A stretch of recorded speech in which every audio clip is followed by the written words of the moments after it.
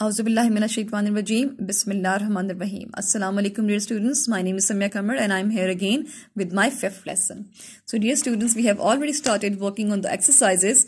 So here unit number 1 and we have done page number 5, right? And now it's time to do the page number 6. On page number 6 we have grammar, right? And these exercises are based on the grammar.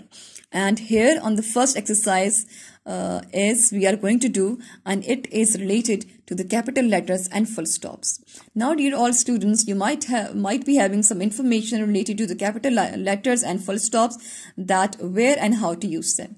Now here are the key points which I am going to read, which will definitely be coming in this exercise, right? So now let's start. A capital letter is always used at the beginning of a sentence.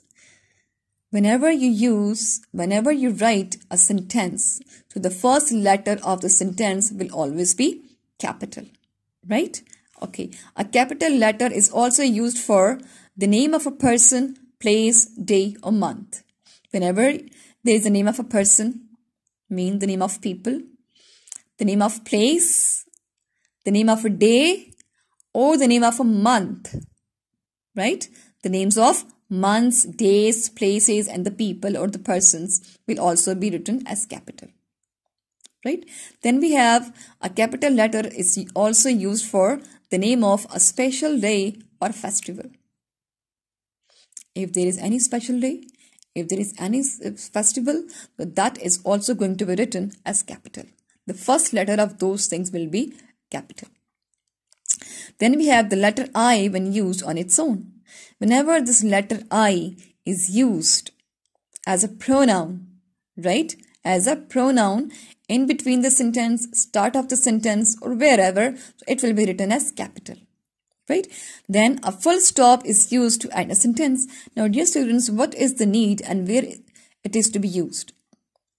Full stop is always used at the end of a sentence when idea or one thought is fully done. So at the end of the sentence, we have to put a dot, and that is called a full stop, right? Now, according to these points, we are going to do this exercise. Now, there are some other points related to the capital letters there, but those points we are going to do in the next video, right? And in the next exercise. Now let me read this exercise. Rewrite these sentences using capital letters and full stops.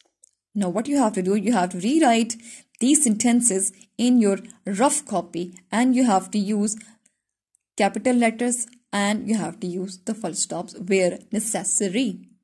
Now let me read sentence number 1. The leader and I did not agree about the trip to Italy. Right? Now here the sentence number 1 is already done for you.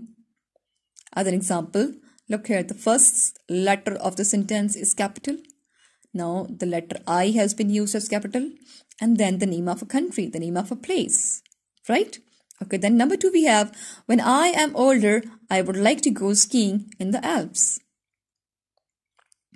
Now if you see here that I have put these, I have underlined the words which need to be capitalized. Right? Okay. Then number 3 we have, my friend and I go horse riding in Karachi to Saturday mornings. Number 4, his sisters went to Russia to study last September. Number 5, last Christmas we went ice skating and I sprained my ankle. Number 6, I love making and sending cards to people on Valentine's Day. Right? Now, all these necessary things are lying on these sentences, right? So now here I have done this exercise for you. If you see that, so it will be easy for you to understand. Now look here. I have written unit number 1, then grammar, the statement, the exercise name, page number, then the question, and then sentence number 1, then answer, then sentence number 2, then answer, then 3, and then answer. Look here, and I have used black pen, okay, to capitalize the letters so that it may get easy to understand that where the letters have been capitalized. And I've also put full stops with black color, pen, right? Now there are 4 statements, and here I have more to see. Now look here. Sentence number 5 and sentence number 6 are also done. Now I hope, dear students, it is very easy for you, right? Okay. Now thank you very much. It was all about exercise A.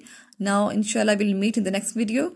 Till then, take care of yourself, stay happy, stay blessed, and stay safe.